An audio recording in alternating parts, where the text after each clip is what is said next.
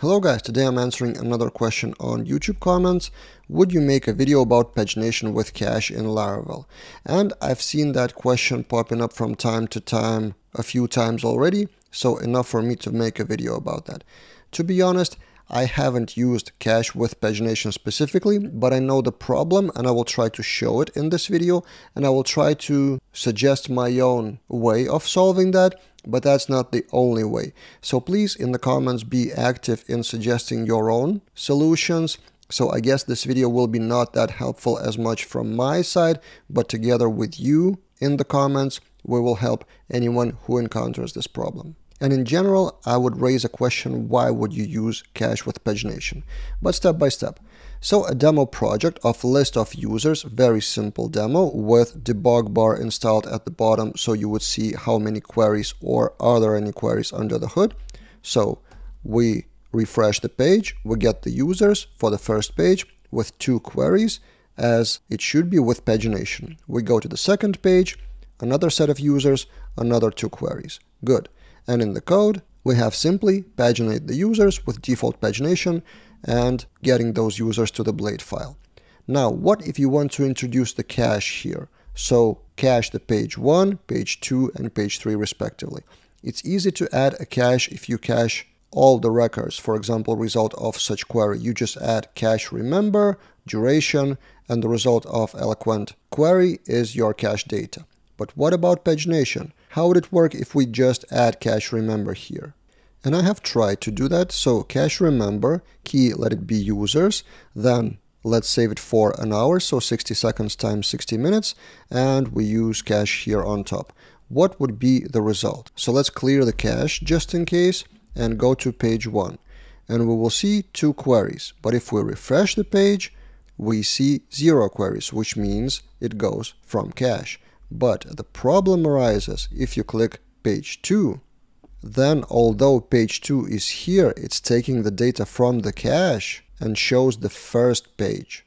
Let's try to click page 3 and see what happens. Page 3, the data still doesn't change. So adding the cache to paginated query is not that easy. We cannot just assign the result to users because users then refers to the first page all the time. The solution, or one of the potential solutions, may be to save the data for each of the pages separately. So the key would be users page and, for example, request page, or default if it doesn't exist, page 1. So now we have different keys for different pages, and let's see how it works. Again, let's clear the cache and let's go to the first page. So click users here. It gets the data from the database, as you can see, and if we refresh, it doesn't get it from the database. That's good. And if we go to page 2, now it shows page 2 from the database again, caches page 2. Let's try page 5, for example. I think it shows page 5 correctly. And if we now go to page 2, it should come from the cache. Yep, it does. So now in the cache you have separate pages, each with their own key.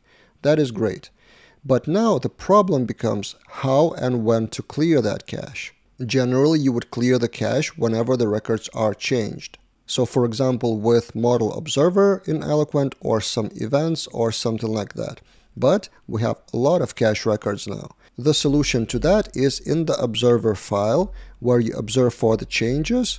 One of the potential solutions, again, add your own opinion in the comments. But in the observer, you should clear the cache on every created, updated, and deleted, and that clear cache could be a private function inside of that observer which deletes the cache for as many pages as you want. For example, it could be 100 or whatever is the number. I don't think anyone would navigate manually to bigger page than 100, but who knows. So now if we launch, for example, Artisan Tinker and change some data, for example, we do user first, and then update that user. I have that in the history. Update the name, for example. It returns true. And now the first page or second page or any page should come not from the cache, but have the query here. Refresh. And we do have those queries because they take the real data, the updated data, and not from the cache. Let's see page 1, also with the query. But if we refresh it, now it comes from the cache because nothing was changed in the meantime. And we see the name John here appearing on the top. So this is my kind of way. I know it's not ideal. I know it's not pretty to clear the cache like that. What do you think? What would you suggest?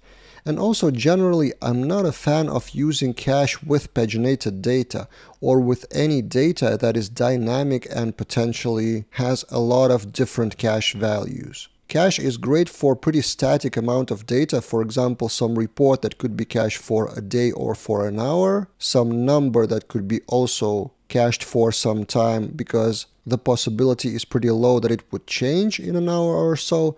But to cache paginated data and to cache every page, it's a pretty risky strategy if you ask me, because you're risking to lose some data in the cache, show the cached data instead of real data, or vice versa, or maybe even lose the track of what is cached and what isn't. Again, what do you think? Share in the comments below and let's discuss.